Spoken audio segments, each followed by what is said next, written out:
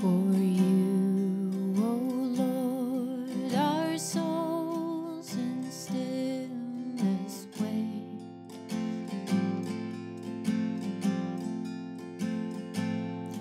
For you, O Lord, our souls in stillness wait. Truly our hope is in you.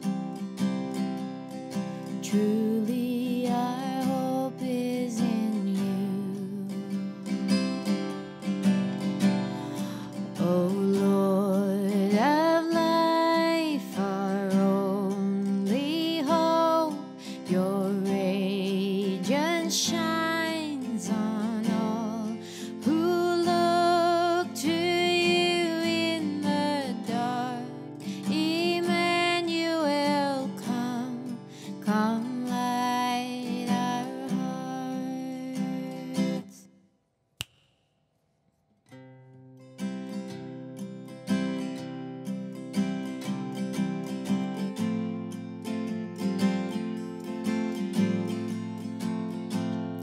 For you, O Lord, our souls in stillness wait.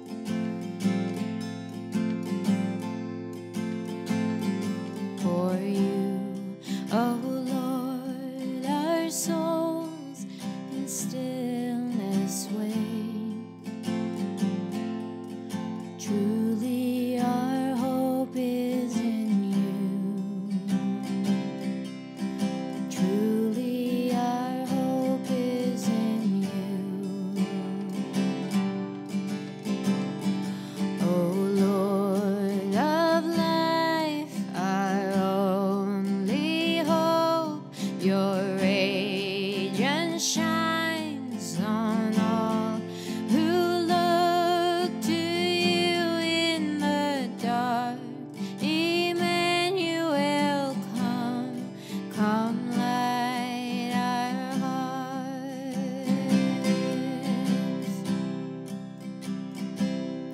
For you, O Lord, our soul in stillness waits.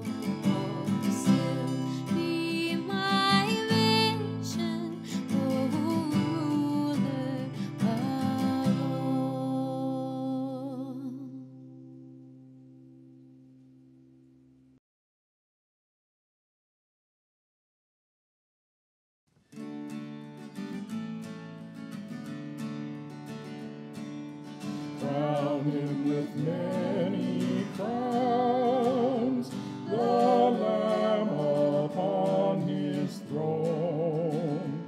Hark how the heavenly anthem drowns all music but its own.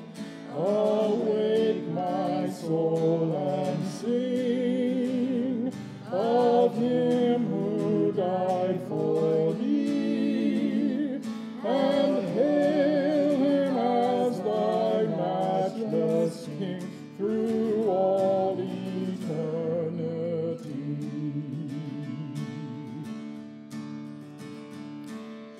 Crown him the Lord of peace, whose power a scepter sways. From pole to pole that wars may cease, absorbed in prayer and praise. His reign shall know no end, and round his pierced feet fair flowers of paradise extend, their fragrance ever sweet.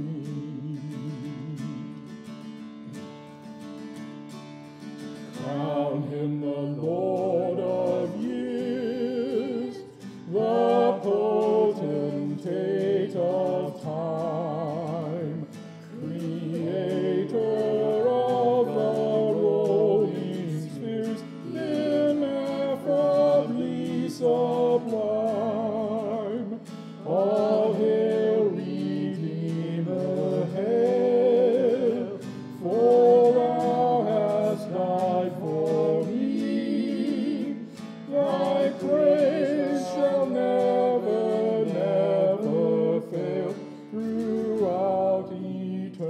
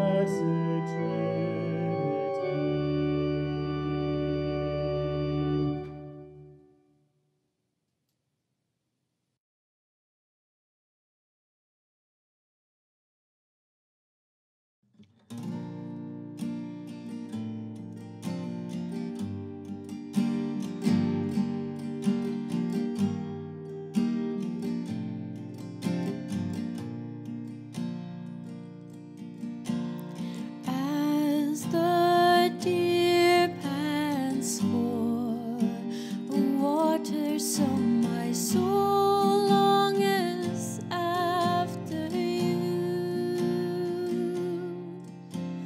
You alone are my heart's desire, and I long to worship you.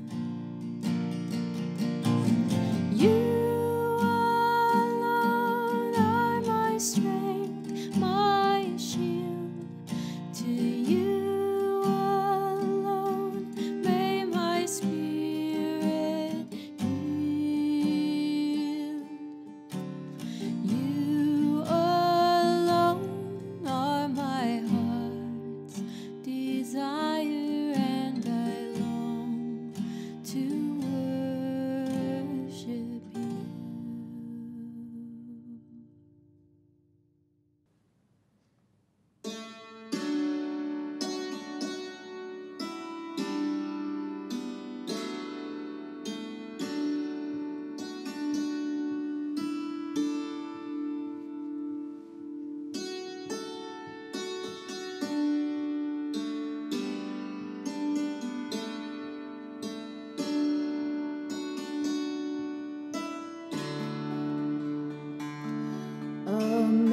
Amazing grace, how sweet the sound that saved a wretch like me. I once was lost, but now I'm found. Was blind, but now I see.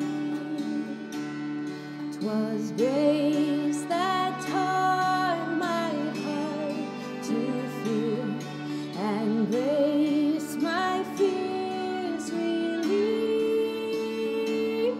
How precious did that grace appear, the hour I first believed.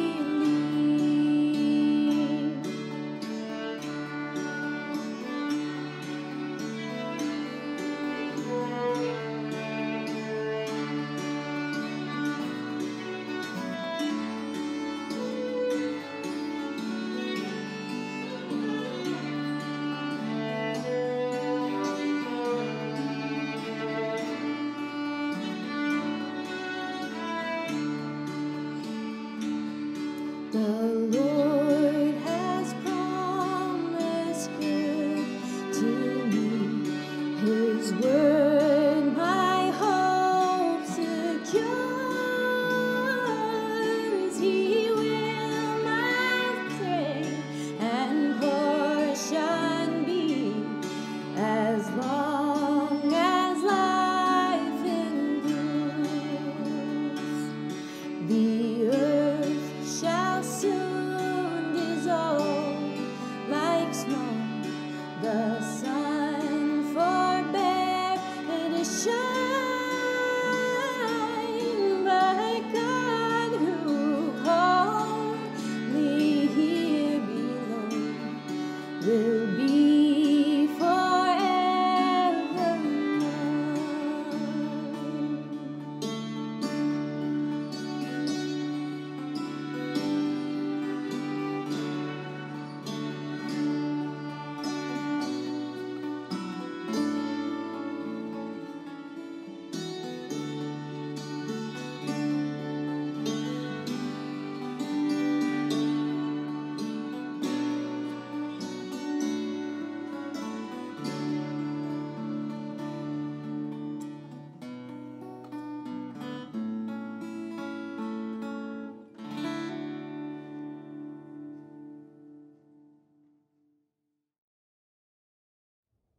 Welcome to worship at St. Giles Presbyterian Church. We're glad that you've joined us for this virtual worship service today. As you can tell, we're not recording in person today. We had a positive COVID test in my family, so we're waiting for test results for the rest of us. As soon as those come back, if they're negative, we'll be back on the regular schedule next week. Also, our videographer, Mona Dow, was exposed this week as her sister tested positive. So all of our recordings today will be remote, and Mona will creatively, as she always does, assemble them into the worship service for us Sunday. Please note that we did have some technical difficulties last week. We do hope to release the service again on Sunday on Facebook with pre-worship music beginning at 10:15 and the worship service beginning at 10:30. If this is your first time with us today on this virtual service, we welcome you. Our hope and prayer is that everyone will experience the grace and the presence of God in this time of worship together. Just a few announcements. On Easter Sunday, April the 4th, we will have an on-site sunrise service at 7:30 a.m. It will be on the porch of the fellowship hall, safely distanced. We will ask everyone to wear masks. Music will be led by our music staff. We encourage you to consider being a part of that if you feel comfortable doing so. Also, the newsletter deadline is coming up. It will be March the 17th. If you have anything to add for the April newsletter, we encourage you to go ahead and get that to Emmy as soon as you can. As we begin our time of worship together, we take a moment to take a deep breath, let go of worries of the day, plans for the afternoon, so that we might be present to God and to those with whom we're worshiping today.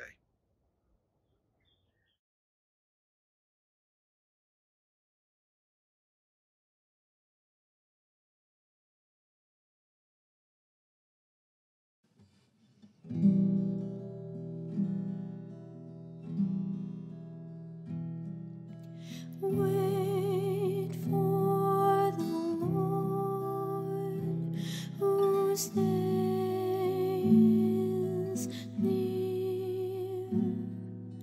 Wait for the Lord, be strong, take heart. Wait for the Lord, whose day is near. Wait for the Lord, be strong, take heart.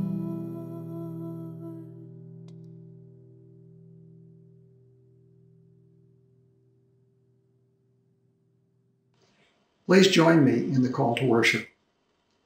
Let us worship God, who reconciled us to himself through Christ. We are new creations. The old has gone, the new has come. Let us worship God as Christ's ambassadors. Through us and through our worship, may we announce the good news to all. Let us worship God in spirit and in truth. Praise God. We are reconciled, redeemed, renewed.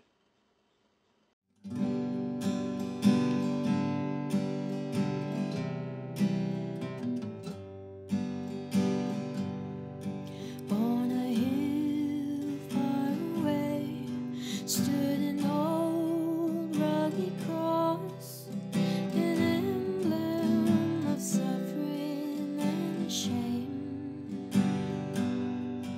And I love that old cross where the dear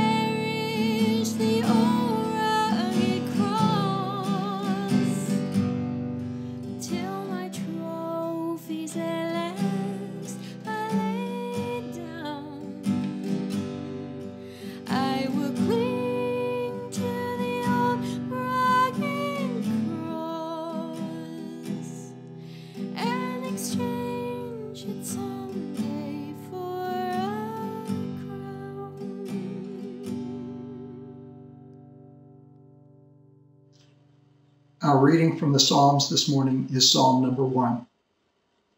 Happy are those who do not follow the advice of the wicked, or take the path that sinners tread, or sit in the seat of scoffers.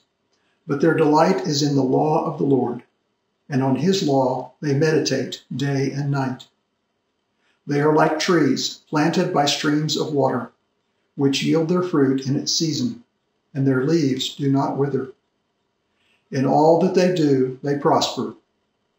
The wicked are not so, but are like chaff that the wind drives away. Therefore, the wicked shall not stand up in the judgment, nor sinners in the congregation of the righteous. For the Lord watches over the way of the righteous, but the way of the wicked shall perish. The word of the Lord. Thanks be to God. Let us come before God in confession. At the center of the law is God's love, that divine nonsense shown in becoming human for our sakes, that weakness for us which defeats the strongest powers. This love, this grace is of more value to us than all the stocks in our pension plans. Let us open ourselves to such love as we open our hearts to confess our sins to God. Let us pray. You give us your commandments, O Holy One, so we may have new life, but we continue to make the same old choices. Your love can anchor us when life threatens to overwhelm us, but we choose to cling to the slippery rocks of anger and bitterness. Your word can strengthen us for every moment, but we listen to the foolish promises of the world. Forgive us, Redeemer of our lives. May every word be shaped by your word. May every thought be refined by your grace. May every deed be inspired by your Spirit, so we may tell everyone we meet of your work in us. Through Jesus Christ, our Lord and Savior. Amen. Hear this assurance of pardon. When broken-hearted prayers replace piety, when we seek wholeness through the one broken for us, then we remember we are saved by God's powerful love. We are healed to bring healing to our world. We are strengthened in faith to become spent for others. We are set free from our bondage to sin, so we may become servants of Christ. Thanks be to God. Amen. I'd like to invite the children to come a little closer to the screen now as we begin our children's time. Today we're looking at a story from the Gospel of Mark. Remember, there are 4 Gospels: Matthew, Mark, Luke, and John.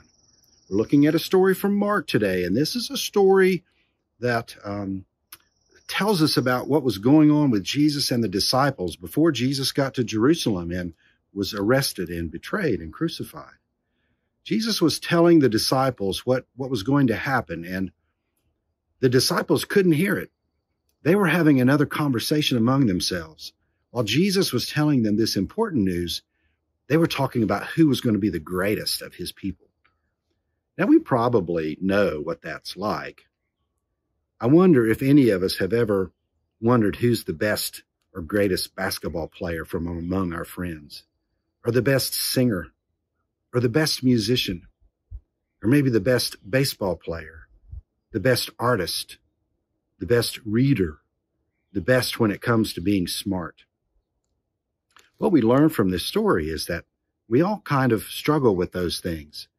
There are important things in our lives that we need to be thinking about, like taking care of others and loving people like Jesus did. And then sometimes we're also thinking about who's the greatest. What we learned from this story is that the greatest person is the person who loves. The greatest person is the person who serves and cares for their neighbor, like Jesus did. So whenever we're struggling with things like who's the greatest or who's the best, this story helps us remember to try to think about Jesus and how he was great because he loved others and he cared for them. Let's try to remember that today. Will you pray with me? Dear God, we thank you for Jesus and for his message that reminds us that the greatest person is the person who loves and cares and takes care of their neighbor. Help us to be like that each and every day. For it's in Jesus' name we pray. Amen. Our gospel reading today comes from Mark's Gospel, the 9th chapter, verses 30 through 37. They went on from there and passed through Galilee. He did not want anyone to know it, for he was teaching his disciples, saying to them, "The Son of Man is to be betrayed into human hands, and they will kill him, and 3 days after being killed, he will rise again." But they did not understand what he was saying and were afraid to ask him. Then they came to Capernaum, and when he was in the house, he asked them, "What were you arguing about on the way?" But they were silent, for on the way they had argued with one another who was the greatest. He sat down, called the 12, and said to them, "Whoever wants to be first must be last of all and servant of all." Then he took a little child and put it among them, and taking it in his arms, he said to them, "Whoever welcomes one such child in my name welcomes me. And whoever welcomes me welcomes not me, but the one who sent me." The word of the Lord. Thanks be to God. Someone told a story about a little girl who was named Jan, and she was about 2.5 or 3 years old. One evening, she was banging her teaspoon on her high chair while ceaselessly and shrilly demanding dessert. Annoyed by the noise, her mother, heading down quickly to the freezer to fetch some ice cream, said irritably, "Have some patience." On her return from the basement, Jan's mother found her little girl in what seemed to be the middle of a convulsion. Her face was bright red, her body was rigid, her fists were clenched, her eyes were fixed in a stare, in addition to which she didn't appear to be breathing. Letting the ice cream drop from her hands and screaming, "What's the matter?" Jane's mother hurried to her daughter's side, whereupon Jan unclenched her fists, stopped holding her breath, and replied, "I'm having patience." I'm guessing most of us struggle with patience, and maybe some of us show that struggle in our faces. The line at the grocery store is long, and there are only 2 registers open, and we grimace.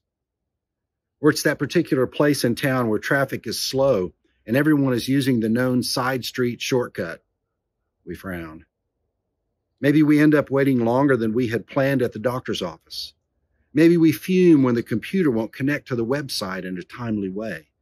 Or we call customer service and we not only have to wait on the phone for another computer to offer the options, but we're put on hold again when we choose to speak to an actual person. Impatience is a common struggle. We want to get from point A to point B as quickly as possible. When we're young, we want to grow up fast. When we start working, we want to climb the professional ladder quickly.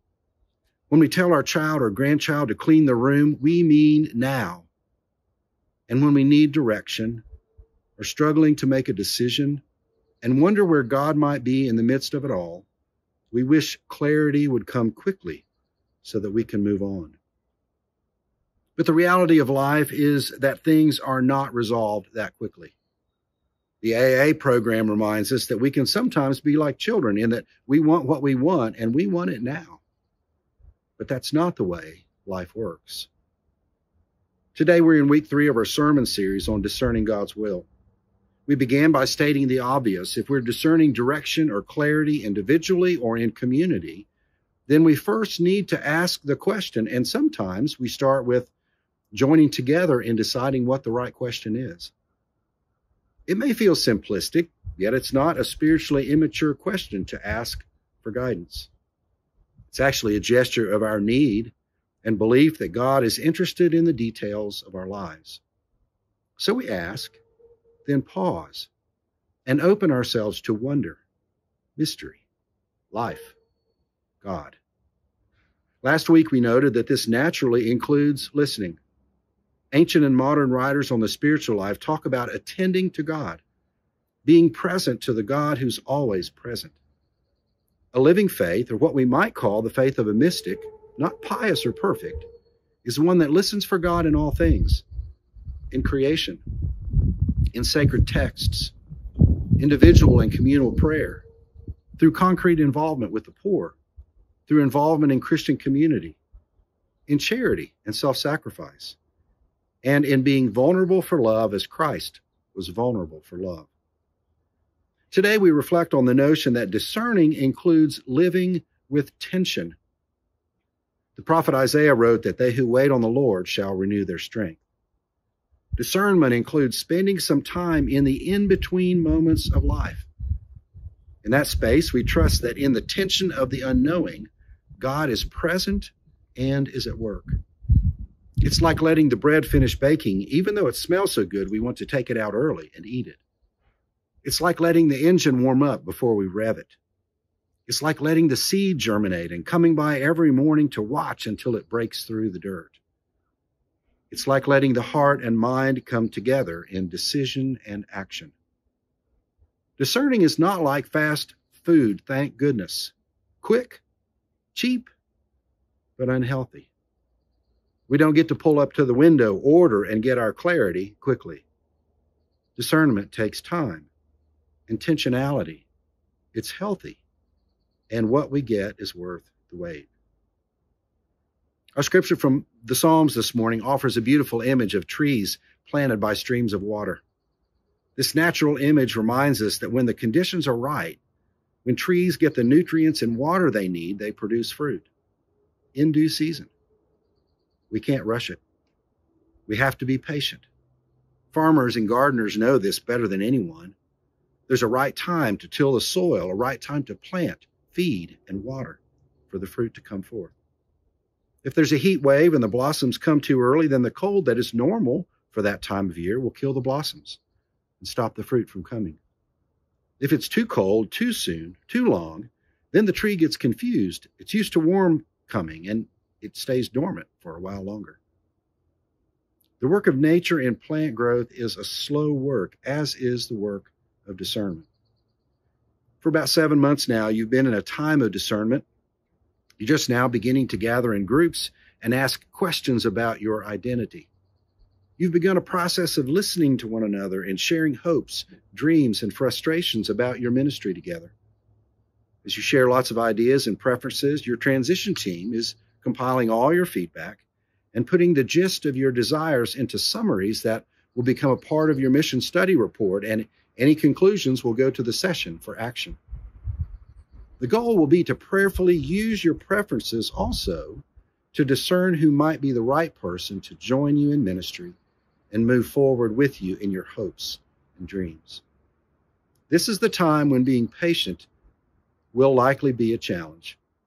We all want to move quickly, yet there's more to be discussed about who you are and where God is calling you. Discerning God's will necessarily means we trust the slow work of God. It means we live with the tension of the now and the not yet. One Christian writer notes that the biblical notion for this is pondering, and by that they mean patiently holding something inside one's soul, complete with all the tension that it brings. Let's hover here for a moment. Patiently holding something inside one's soul. Mary is the ponderer in the Gospels. She ponders what the angels say about her giving birth to a deliverer, a Messiah. She ponders what Jesus says as a boy when they find him in the temple.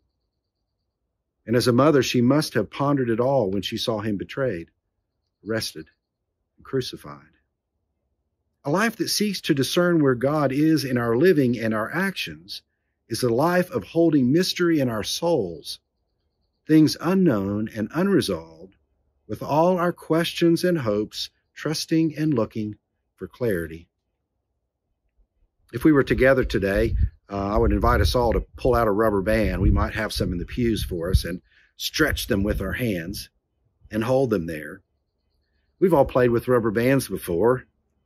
We hold it in our hands and stretch it, and sometimes it flips back and snaps us. Sometimes it flies away. We wouldn't want that to happen if we were in a group. Living with tension is a stretching of sorts. Premature resolution of decisions sometimes is about our ego.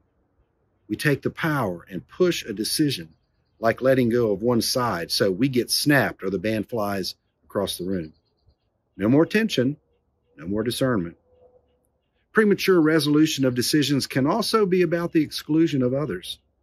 It can be painful, like the snapping of the band.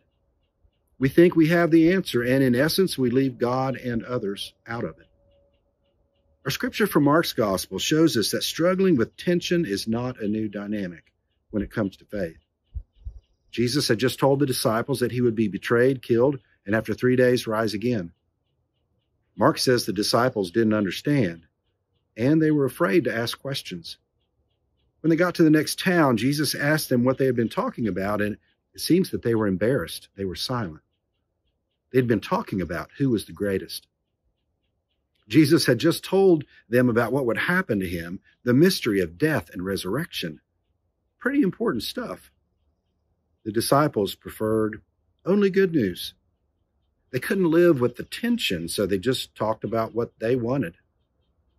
Sometimes if we're impatient or if things are not going our way, we just do our own thing. But that's just it. When we go it alone, when we do our own thing, we end up alone and keep finding ourselves there again and again and again. It doesn't work in community. Discernment is inclusive. It pays attention to various sources like in-between moments, broken places, faith communities, trusted friends, all the while being open to wonder and the unknown. As one Christian writer has said, discernment is holding something in our soul until it is transformed. Well, if we'd been holding our rubber bands all this time, our hands would probably be aching a little bit of muscle tension.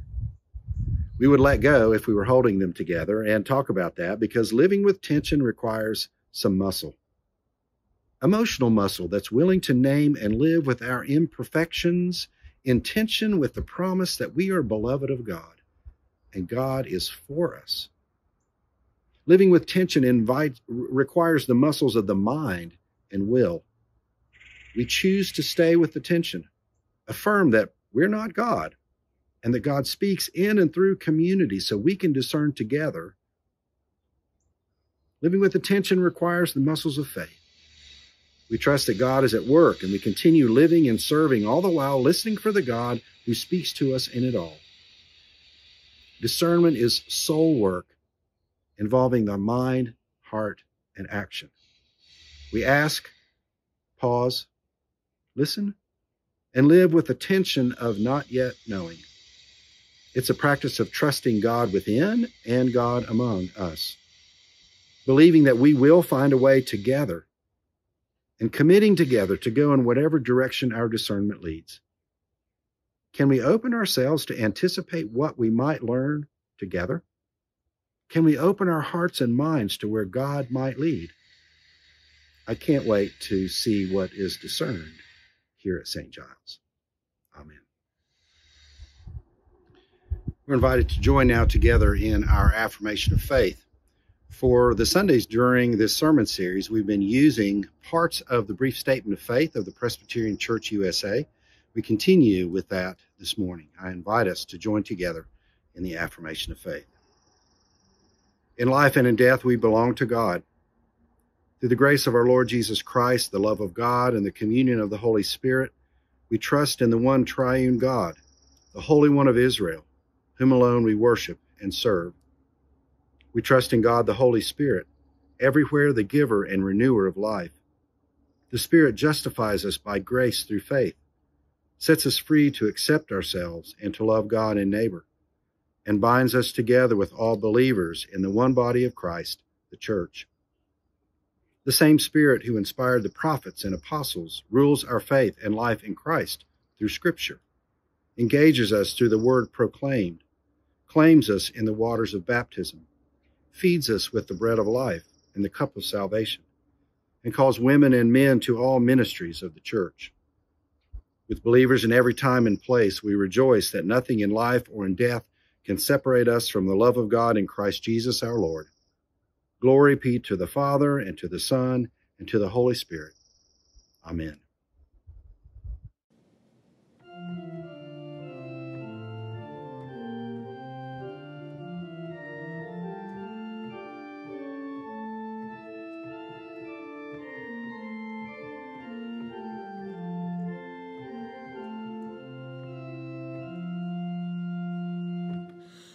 Lord, who throughout these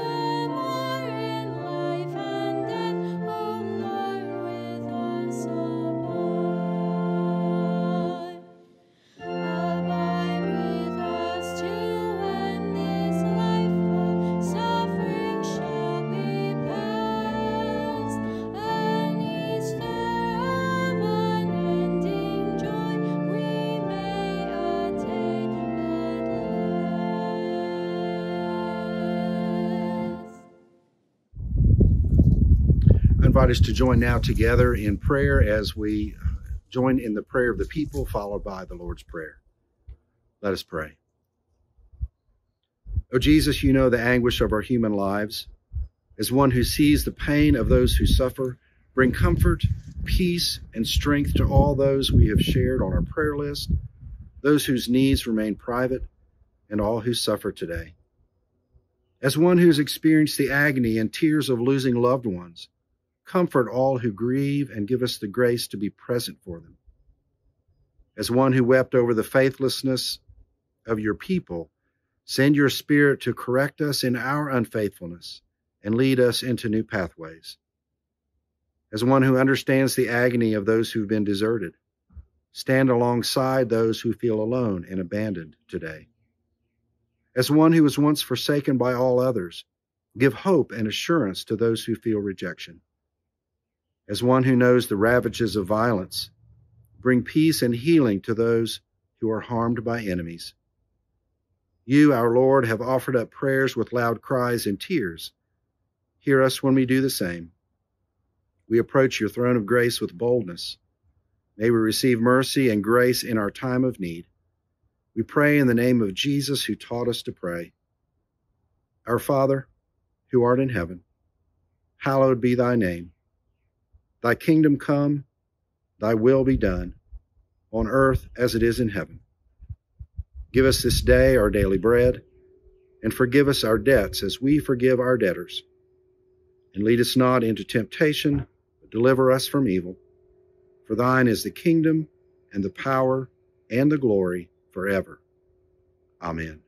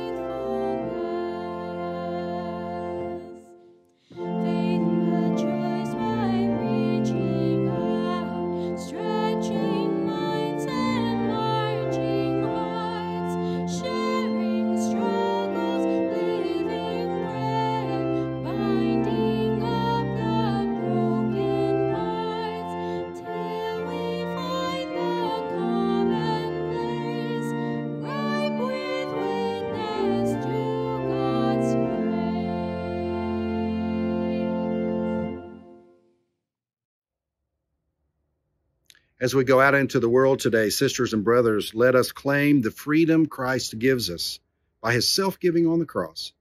May he enable us to serve together in faith, hope, and love. Let us go in peace to serve the Lord. Thanks be to God.